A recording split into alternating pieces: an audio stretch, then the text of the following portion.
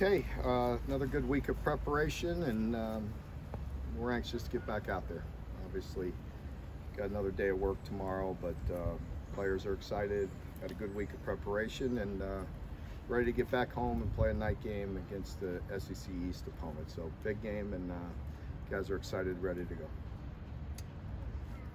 Will, topic of conversation today.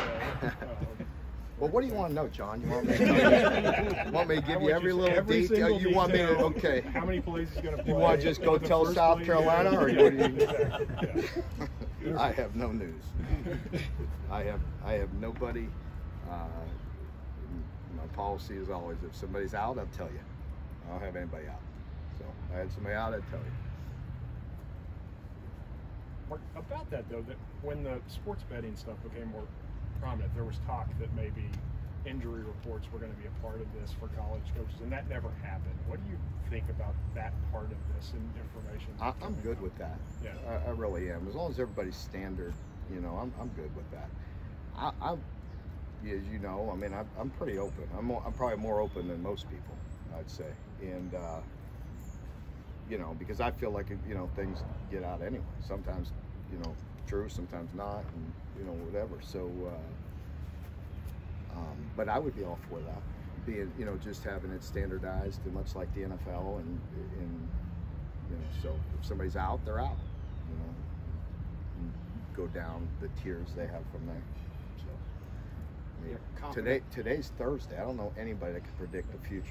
You know what I mean? If somebody walks off a curb, or you know, gets, you know, falls off a bike or their scooters. You know what I mean? So things happen. Yeah, more confidence is huge in the kicking game. How have Matt, Chance responded this week? Really good, really good. They hit it really solid today, and we had a good week. And you know, I think it's important to them. I mean, they've been very consistent through the years, and they work hard. And you know, they've worked hard this week. And it's not like they're fragile guys that haven't been around or anything. They've been around for some years, and so you know, I expect them to go out there and kick it very well. And you know, just because they've been around and have a lot of confidence, don't mean that things don't happen in games. As I mentioned after the last games, you know, sure. I mean, if somebody, you know, if you've ever played golf, you hit a bad golf shot, sometimes it's in your mind the next, you know what I mean, shot too. So I'm not saying they're immune to anything, but they're experienced, they've been around, they're good players, and they do their jobs well. We never talk about Dewey. I mean, we never talk about snappers, holders, or kickers until something happens. And then we talk about it. Mark? Then it's a special teams issue. Don't worry about how good we've done on it. I mean, you know, kickoff returns #1 in the country, but nobody, don't worry, no, just brush that off. Mark, going into a game with South Carolina, do you talk about special teams a little more just in general because of? Yeah, I mean, yeah, for sure. I mean, you do. You have to make sure you're up your game. Yeah, Shane's very good, and you know it's extremely important to him with his background, and so you better be on point with Shane and with everybody. But in particular this game, yeah, I'd say make sure, yeah, you got to be locked in and ready to go. Challenge our guys. Yeah, he likes to do a lot of different things, so he does. fake punts and stuff like that. Well, yeah. Can you prepare for that, or not? Yeah, of course you can, and you could be in some safer calls, and you know, pick your spots and mix it up a little bit and not be predictable.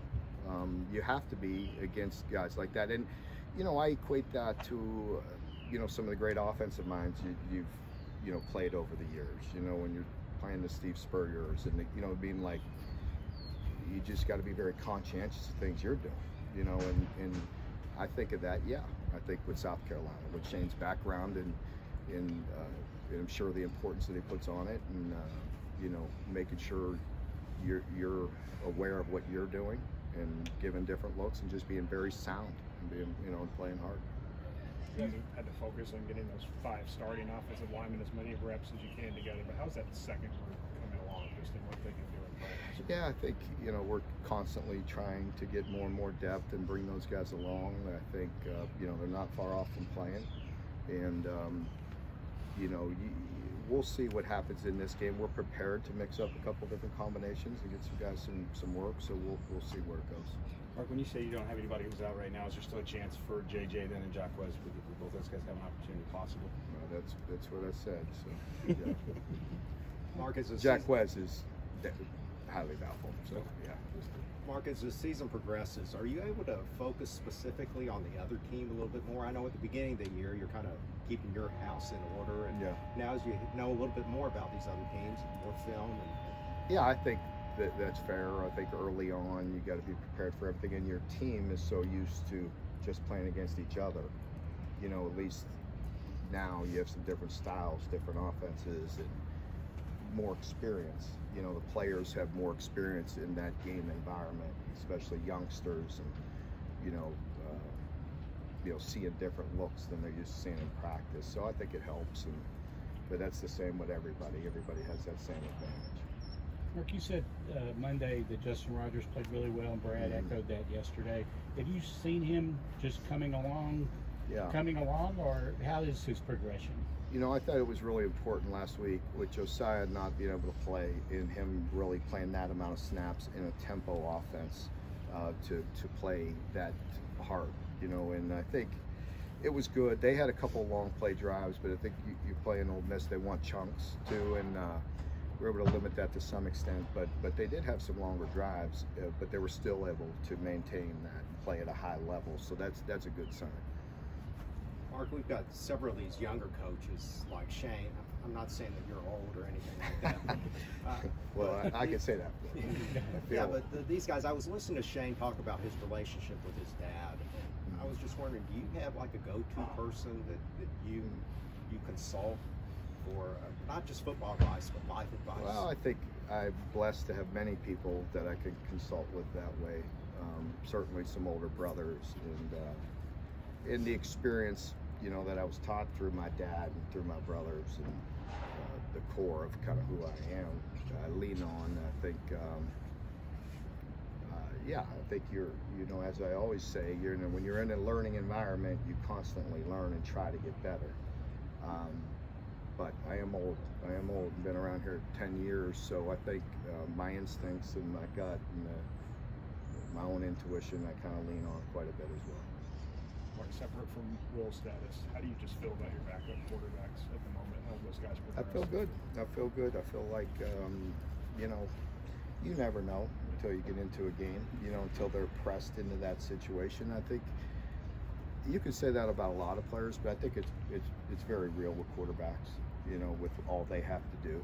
You may see somebody that looks just absolutely gorgeous in 7-on-7, or, and just in throwing on air and things, and then when all the moving pieces happen, I think that's when you get a true indicator on what you have at quarterback. Everybody good? Thank you all. Appreciate it.